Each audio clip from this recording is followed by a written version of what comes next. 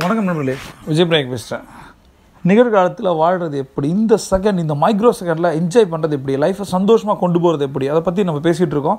முதல் விஷயம் சொன்னேன், உங்களுக்கு எதெல்லாம் மனம் இறுக்கத்துக்கு உட்படுது, மன அழுத்தத்துக்கு உட்படுத்துது, நீ யார்கிட்ட சாரி கேட்கணும், எல்லா மாதிரி விஷயங்களையும் எழுதுங்க. உங்கள் மனசுலேருந்து இந்த பாரம் போகணும் அப்படின்னா ஒரு பேப்பரில் எழுதி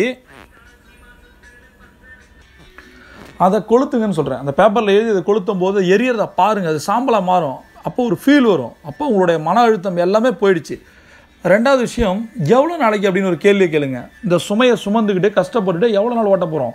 இப்போ இன்னிலேருந்து வாழ்வோன்னு தோணும். கடந்த கால கவலையும் எதிர்காலத்தை பயணத்தையும் உடைக்கணும் அப்படின்னா எவ்வளோ நாளைக்கு இதேமாரி ஓட போகிறோம் அப்படின்னு. எப்பயுமே இமயமலைக்கு போகணும் அப்படின்னா சுமைகளை குறைங்கன்ற, எல்லாம் தேவையில்லாத சுமைகளெல்லாம் உறவுகள்லாம் கழட்டி விடுங்கன்ற. அவங்களையும் பிடிச்சி வச்சுட்டு நம்மளும் கஷ்டப்பட்டு அதெல்லாம் தேவையில்லை, தூக்கிறீங்க. மனிதர்களை துரத்தாதீர்கள், இலக்குகளை துரத்துங்க. ஒரு நாள் உண்மையானவங்க வருவாங்க, வரலன்னா உண்மையாக இல்லைன்னு அர்த்தம். உண்மையாக இல்லாதவங்களை வச்சு நம்ம என்ன பண்ண போகிறோம்? தேவையே கிடையாது, தூக்கிறீங்க. அடுத்தது ஐஸ் பிரேக்கிங். யார்கிட்ட சாரி கேட்கணுமோ, நம்ம மேலே தப்பு இருந்தாலும் சரி தப்பு இல்லைனாலும் சரி, அந்த உறவுகள் பேசாமல் இருக்கிறதுக்கு பதிலாக பெஸ்ட்டு சாரி, மன்னிச்சிருங்க. அந்த சாரியை சீரியஸாக, த வேர்ட் கால் அமெண்ட் அப்படின்னு சொல்லுவோம், சின்சியாரிட்டியாக அதை கொடுங்களேன். சாரி நான் மன்னிச்சிருண்ணா, இந்த மாதிரி வந்து மன்னிப்பு கேட்கும்போது அந்த உறவுகள் தொடரும். இது வரைக்கும் இருந்த ஈகோ உடையப்படும். இதெல்லாம் எதுக்கு நான் சொல்ல நண்பர்களே, உறவுகள் ரொம்ப ரொம்ப முக்கியம். பெரிய மன அழுத்தம் வந்து காசு பணத்தால் வராது, உறவுகளால் வரும். மேபி அந்த காசு பணம் இல்லைன்னா மிக அதிக அளவில் வரும் உறவுகள்கிட்ட. அதனால் என்ன பண்ணுவோம், இந்த 4 விஷயங்களையும் நீங்கள் கடைபிடிக்கணும். நம்மள இன்னொரு விஷயம், யாருக்காவது தெரிஞ்சோ தெரியாமலோ நம்ம வார்த்தையாலேயோ செய்கையாலேயோ கஷ்டத்தை உண்டாக்கியிருக்கோம், காயத்தை உண்டாக்கியிருக்கோம். ஒருவேளை அவங்க இறந்து போயிட்டாங்க, அவங்க நம்மள்ட்ட இல்லை, தூரதேசம் போயிட்டாங்க, எங்கேயோ போயிட்டாங்க. எப்படி நம்ம அந்த அந்த அந்த இதுலேருந்து வெளியில் வருது, அந்த பழிபாவத்துலேருந்து வெளியில் வர்றது எப்படி? சிம்பிள் டெக்னிக் நண்பர்களே, ஒன்றுமே இல்லை. இப்போ இனி இருக்கவங்கள்ட்ட அதை பண்ணாதீங்க.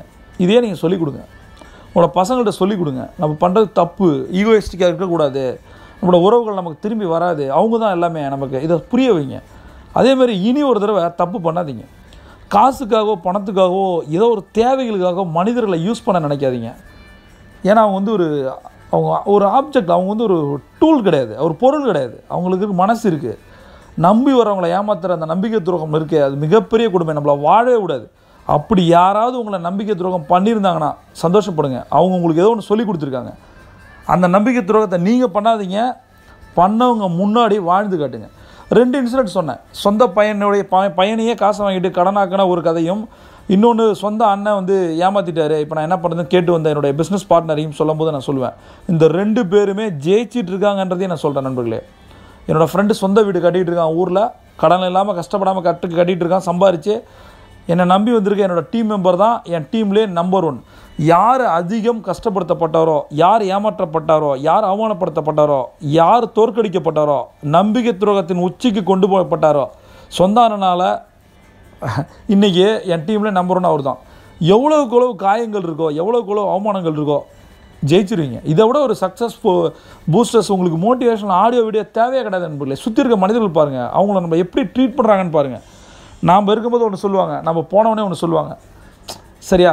அந்த அண்ணன் முன்னாடி வாழ்ந்து காட்டணும், நெஞ்சை நிமித்தி ஜெயிச்சு காட்டணும் அப்படின்னா சரியான மென்டர், சரியான கோச்சு, ஒரு சரியான ஆப்பர்ச்சுனிட்டி, சரியான பிஸ்னஸ் மாடல் எடுங்க, சரியான ஸ்ட்ராட்டஜியை யூஸ் பண்ணுங்கள், அடித்து நொறுக்குங்க. எனக்கு பெருமையாக இருக்குது அந்த பையனை, 33 வயசு இளைஞன் வந்து ஜெயிக்கிறத பார்க்கும்போது சொன்னான், இன்றைக்கி நான் பண்ணுவேன் சார்னா அதை பண்ணுறான். அதை பார்க்கும்போது பெருமையாக இருக்குது, கேட்கும்போது சந்தோஷமாக இருக்குது. ஒரு நாள் நண்பர்களே, எவன் உங்களை ஏமாத்துறானோ, எவன் நம்பிக்கை துரோகம் கொடுத்தானோ, நம்பி கழுத்து எடுத்தானோ, அவனெல்லாம் காலி பண்ண நாள் வந்துருச்சு நண்பர்களே. உங்களோட மிகப்பெரிய சக்ஸஸ், அவங்களுக்கு கொடுக்குற மிகப்பெரிய ரிவெஞ்சு, நீங்கள் கொடுக்குற சக்ஸஸ், ஒவ்வொரு நாளும் ஒவ்வொரு நிமிஷத்துக்கும் காத்துருங்க. உங்களால் முடியாது எதுவும் கிடையாது. உங்களை ஒருத்தர் ஏமாத்தினா வாழ்ந்து காட்டுங்க, ஜெயிச்சு காட்டுங்க, நெஞ்சை நிமிர்த்து நின்று காட்டுங்க, பல காரை அடிக்கி காட்டுங்க, லைஃப் ஸ்டைலை மாற்றி காட்டுங்க. அது மேலே செத்து போவான் நண்பர்களே. ஒருத்தனை சாகடிக்காதீங்க, ஒருத்தனை வந்து மிரட்டாதீங்க, பயமுடுத்தாதீங்க, ஏதோ பண்ணு நினைக்க வெஞ்சன்ஸை க்ரியேட் பண்ணாதீங்க. மிகப்பெரிய சக்ஸஸை காட்டுங்க, அவன் முன்னாடி காட்டுங்க. போயிட்டு உங்களோட ட்ரெஸ்ஸாக இருக்கட்டும், அட்டைஸு, life style, cars, weeds, Holmes எல்லாம் வேறு லெவலில் இருக்கணும் நண்பர்களே. முடியுமா? முடியும். அப்போ அந்த நம்பிக்கை துரோகத்தை மறந்துடாதீங்க. யோசிச்சு பாருங்கள், வெறி ஆகும். ஆனால் ஒன்று நண்பர்களே, அதை நீங்கள் பண்ணிடாதீங்க யாருக்காகவும். தெர் இஸ் நோ மோர் ஷார்ட்கட்ஸே கிடையாது. There is no shortcut. Simple concept, mind set, இதுதான் உங்களை ஜெயிக்க வரும் நண்பர்களே. நீங்கள் யாருக்கும் பண்ணாத துரோகம் நீங்கள் பண்ணாமல் இருந்தாலே உங்களுக்கு யாரும் பண்ண முடியாது. அப்படி யாராவது பண்ணியிருந்தாங்கன்னா நீங்கள் பண்ணாதீங்க, அவ்வளோதான். Simple logic. தெரிஞ்சோ தெரியாமலோ நம்ம பண்ண சொற்களாக இருக்கட்டும் செயலாக இருக்கட்டும் ஒரு மாதிரி கஷ்டப்படுத்தி இருந்தது அப்படின்னா நம்மளை யாராவது என்ன சொல்கிறது சாரி கேட்குறது மட்டும் இல்லை நண்பர்களே, யாராவது உங்களை ஒரு மிகப்பெரிய கஷ்டத்துக்கு உள்ளாக்கி மன அழுத்தத்தில் கொண்டு போகிறாங்க அப்படின்னா நிறைய சைக்காலஜிக்கலாக அது பாஸாக யாரை ஏதாவது பண்ணால் ஒரு விஷயம் மட்டும் முடிவு பண்ணுங்கள். சிம்பிளான லாஜிக் தான், எல்லாரும் சொல்லி அழுத்து போன புளிச்சு போன டயலாக் தான். இதெல்லாம் கடந்து போகும். பாசிங் கிளவுட்ஸ் தூக்கி எறிங்க. யாரும் உங்களை வந்து தடுத்து நிறுத்த முடியாது. சரியா? உங்களை யாரும் அச்சுறுத்த முடியாது, பயப்படுத்த முடியாது, கஷ்டப்படுத்த முடியாது. அப்படி ஒன்று முடியும் அப்படின்னா அது நீங்கள் தான். இன்னொன்று, எல்லாரும் வேணுனே கஷ்டப்படுத்தணுன்ற அவசியம் கிடையாது நண்பர்களே. வேணுனே உங்களை கஷ்டப்படுத்த தெரியாமல் கூட கஷ்டப்படுத்திருப்பாங்க. அது கஷ்டமே தெரியாமல் இருப்பாங்க. சில பேர் டிரான்ஸ்பரண்டாக இருப்பாங்க, முகத்தில் அப்படியே நெஞ்சு அடித்த மாதிரி சொல்லுவாங்க. அது வலியை கொடுக்கும். பட் அதை யோசிச்சு பாருங்கள் எதுக்காக அப்படி சொல்கிறாங்கன்னு. அதனால் நீங்களே அது ஒரு கஷ்டமாக எடுத்துக்காதீங்க. உள்ள ஒரு காம்ப்ளெக்ஸ்குள்ளே, டிப்ரெஷனுக்குள்ளே, ஸ்ட்ரெஸ்ஸுக்குள்ளே போகாதீங்க. சரியா? இது கடந்து போகும். இது மிகப்பெரிய விஷயம். இது கடந்து தான் போகும். எந்த ஒரு கஷ்டமாக இருந்தாலும் சரி கடந்து போகும். ஃபஸ்ட்டு என்ன சொன்னேன், எழுதுங்க, அதை எரிச்சிருங்க. ரெண்டாவது எவ்வளோ நாள்னு கேளுங்க. மூணாவது சாரி நீங்களே போய் கேளுங்க, டீப்பாக போய் கேளுங்க. நாலாவது உறவுகள் ரொம்ப ரொம்ப முக்கியம். அவங்களுக்காக நம்ம வாழ்கிறோம். பட் அவங்களுக்குலாம் என்ன ஈகோ. இதையும் தாண்டி நீங்கள் கஷ்டப்படுறீங்களா, எனக்கு ரொம்ப டிப்ரெஸ்டாக இருக்குது சார், என்ன மன அழுத்தமாக இருக்குது, என்ன பண்ணுன்னு தெரியல, என்னால் வாழ முடியல. சிம்பிள் நண்பர்களே, ஒரே ஒரு விஷயம் தான், மெடிடேஷன் கற்றுங்க. அவ்வளோதான். மெடிடேஷன் பண்ணாமல் இருக்காதீங்க. மெடிடேஷன் உண்மையான மெடிடேஷன் நிறைய ஃப்ரீ மெடிடேஷன் இருக்குது. காலையில் எழுந்திரிங்க, தங்க நேரம் பண்ணுங்கள். தங்க நேரம் பல பேரோட வாழ்க்கையை தலைகீழாக மாற்றிருக்கு. இன்றைக்கி நான் உயிரோடு இருக்கிறதுக்கு காரணமே அதுதான். காணாமல் போயிருப்பேன், நான் எப்போயோ போயிருப்பேன், புல்லெல்லாம் முளைச்சி முறமாக இருக்கும். ஆனால் இன்றைக்கி நான் உயிரோடு நிற்கிறேன் அப்படின்னா அது காரணமே தங்க நேரம் தான்.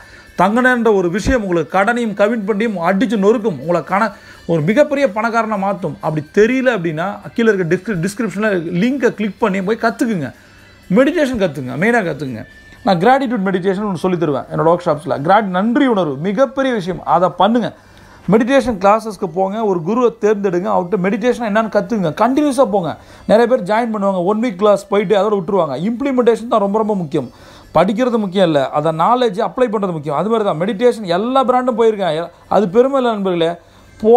போன மெடிடேஷனில் என்ன டெக்னிக்ஸ் கற்றுக்கிட்டீங்க அதை நடைமுறைப்படுத்துங்க. நம்மளோட மனைவிக்கோ கணவனுக்கோ அல்லது குடும்பத்தினருக்கோ சொல்லிக் கொடுங்க, ஃப்ரெண்ட்ஸுக்கு சொல்லிக் கொடுங்க. நீங்கள் சஜஸ்ட் பண்ணுங்கள்.